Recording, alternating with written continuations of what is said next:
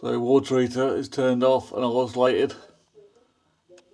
I'm on my own in this property, so no one can accidentally turn it on. So I'm in the airing cupboard. There's the water tank, and there's the immersion heater obviously. It's on a timer. Well, the power's off to it.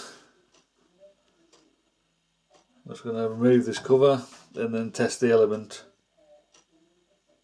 Okay then, so I'm just going to undo this little nut. Take the cover off, exposes the wires and the thermostat. The thermostat pulls away. You can replace them. So now I'm just going to test between the two elements of the heater, but I ain't got my multimeter so I won't get it. So my meter's on. Just going to plug these wires on.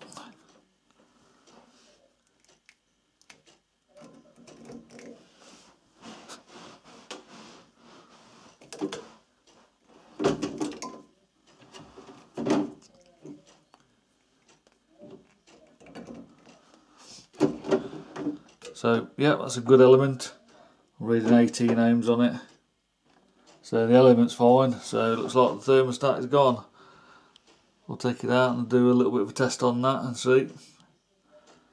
But that's how you do it, you just connect across the two elements, the two terminals of the element, and test for continuity and get the ohms reading.